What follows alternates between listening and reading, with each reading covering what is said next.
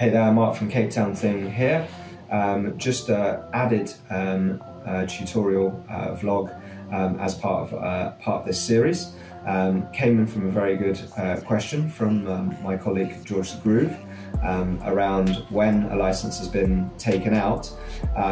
Can that be used just for one track? And once you've got that license, if you wanted to do a remix or put completely different artists on it in 3 or 4 years time, for example. So yeah, it was a really good question. We went away and did research.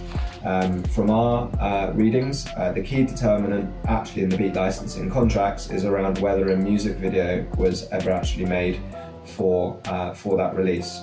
Our interpretation, if it was just an audio release, it would be absolutely fine doing another audio release because you're uncapped on streams, radio play, all other things on that beat license.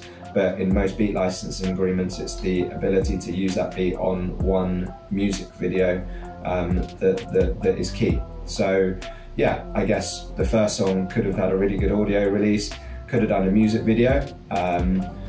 I guess there's nothing stopping then another artist that you're working with or making a track with doing an audio release in future. But for me, there wouldn't be any point because if that became a hit, you'd want a music video and you wouldn't be able to put the music video on it. So yeah, hopefully that's a good explanation around how many different times you can use a beat or put different interpretations of that song on that beat license.